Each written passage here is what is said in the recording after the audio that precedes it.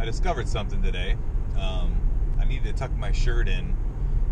It was like over top of my seatbelt. So right now I am cruise controlling and I'm actually autopiloting the car. So like I had to unbuckle my seatbelt to tuck my shirt back in. So what happens when you do that? Let's find out. Ready? I'm gonna go ahead and unbuckle. And there you go. Cruise not available when driver's seatbelt is not on. So gotta put it back on now.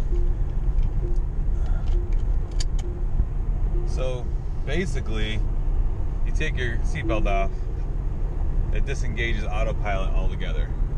So that's what happens when you unbuckle your seatbelt when you're on autopilot. That's pretty scary.